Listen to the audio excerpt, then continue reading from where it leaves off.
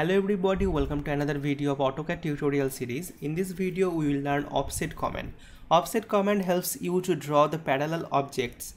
It needs three things: the source object which you want to offset, the distance of your offset, and the direction of your offset. The shortcut of using offset command is just O, or you can just click this small icon here.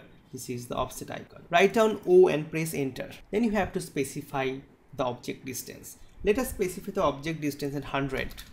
Press enter. Select the object you want to offset. Now you have to select the point on which side you want to offset. If you click inside this rectangle, the offset will be inside. Click this again. If you want to offset outside, click on outside. That's all. These distances are 100 units. Now let us offset for this circle. O, enter, specify distance, let us 50, enter, select the object. Now if you want to draw multiple parallel objects, you see here there is a multiple option.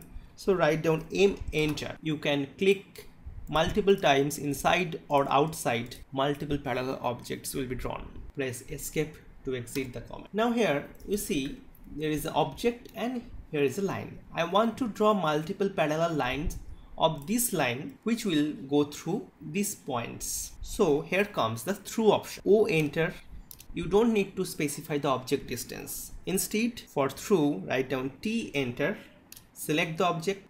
Turn on the multiple option by M, enter. Now you can select any point on this line.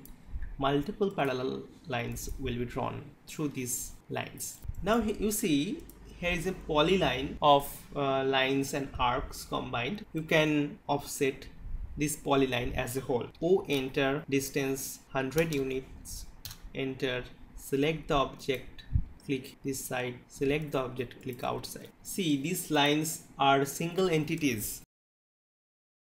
It will not be offset as a whole.